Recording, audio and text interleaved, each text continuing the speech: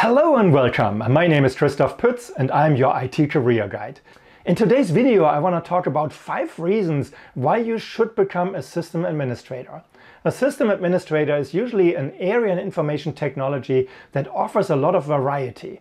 There's quite a few ways how you can map out your career and take that system administrator job as the foundation to move into those other areas of information technology. But before I go and talk about these 5 reasons, if you don't mind hitting that subscribe button and smash that like button as if it would be the Windows key on your keyboard, I would really appreciate it. So let's get going. So one of the top reasons why people want to become a systems administrator is really the money. The high salaries that are possible. And money has lured so many people into information technology, and it's a good reason. We have to pay our bills, we want to save money for retirement, we want to have a good life. So a high salary and the option to really grow in that area and grow a salary really to like a healthy 6-figure level, that of course catches the interest of many people. But one thing to keep in mind, it's not just about the salary. If you don't deliver, the salary will not get to you. So meaning you will not be able to earn that salary because you will be weeded out on your way to a 6-figure salary. So don't just let the money lure you into information technology and try to become a system administrator. So yes, the money is part of the journey, but there is much more why you should become a system administrator, and then the money will follow. So another reason why you should become a system administrator is really the low barrier of entry. You can go into IT without having a college degree. You can go there as a self-taught individual and work your way up through the ranks. That's, by the way, how I did it.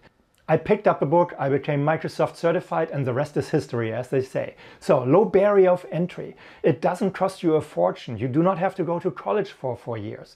So there are really easier ways to get into information technology, and the system administrator role is one of those low-hanging jobs where you can get into, then work for a while, build up experience and skills, and then you really take your career to that next level. So low barrier of entry, it's definitely a plus to get into information technology and become a system administrator. The other thing that interested me specifically to get into information technology and to become a system administrator is the versatility of that entire profession, because it's not industry specific. Almost every industry needs a system administrator of some sort, system engineers, network engineers.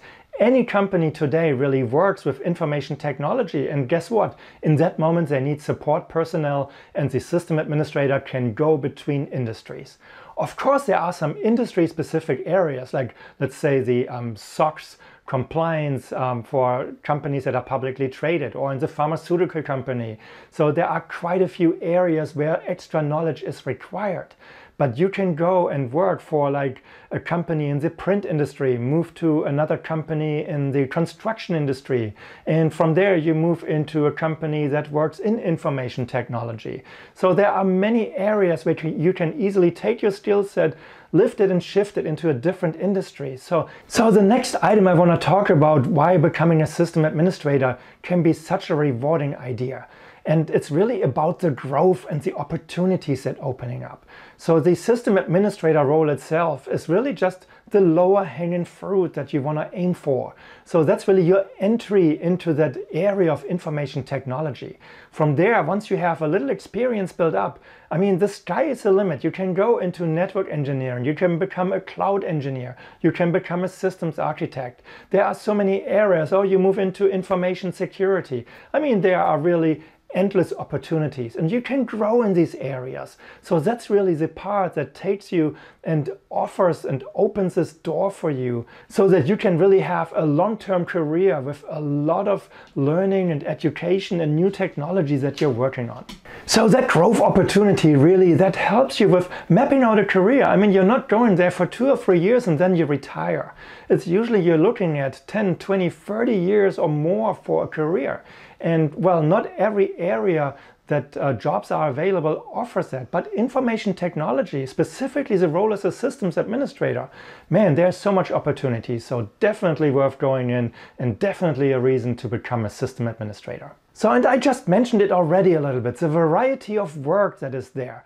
there are so many options that you can go into. I mentioned information security, systems architect. You can become a cloud engineer. So those areas.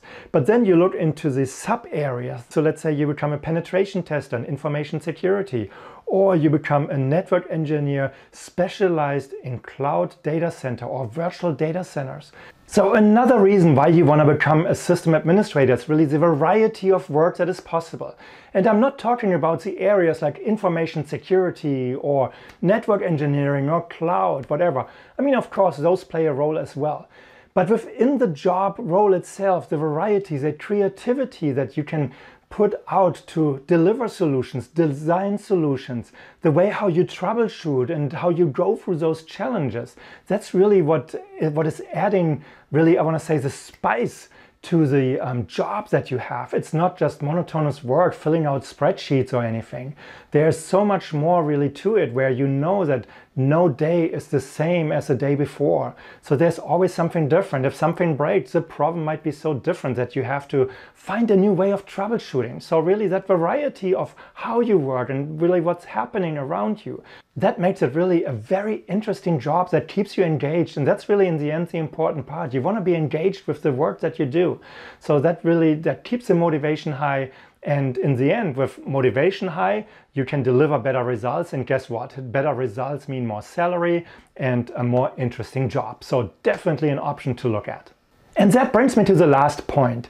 So the work in information technology, specifically the role as a system administrator, is intellectually challenging. There's a lot of complexity involved. It's not just really, I want to say, dumb work or so. It's like, no, you need to think about impact of the work that you're doing. So let's say you are rolling out a new system and, well, you can just roll it out, but how do you train your users? How do you make the system available? How do you make the system secure? How do you make it scalable? So really the challenges that you have, where you have to put your mind to work. Same thing with learning new technologies all the time. Information technology, really the time when new technologies are coming out is becoming shorter and shorter. So it's a constant learning. If you thrive in these type of environments, this is really the job to have, because that really keeps you engaged, that keeps you challenged. You have a lot of fun working with technology. Well, this is the area to be in, because that's where you can use that new technology, roll out solutions that nobody else has done before. So you can even go at the forefront of technology, work with bleeding edge technology, and maybe really change the world around you.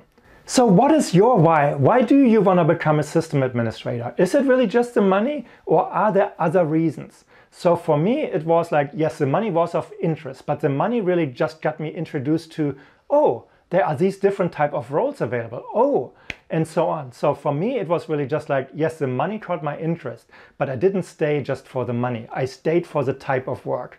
I stayed for the growth opportunities. I stayed because I liked learning new technologies, and then really challenge myself to build better solutions, to build and deliver better results for my employers. So that's what got me interested in becoming a system administrator.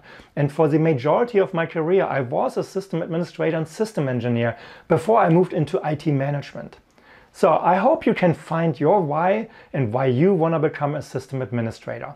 So let me know in the comments what you think about it and what your why is, please. So if you like this video, please give it a thumbs up. If you have not subscribed to my channel, please do so as well. And then I hope to see you in my next video. Thank you for watching and have a great day. Bye-bye.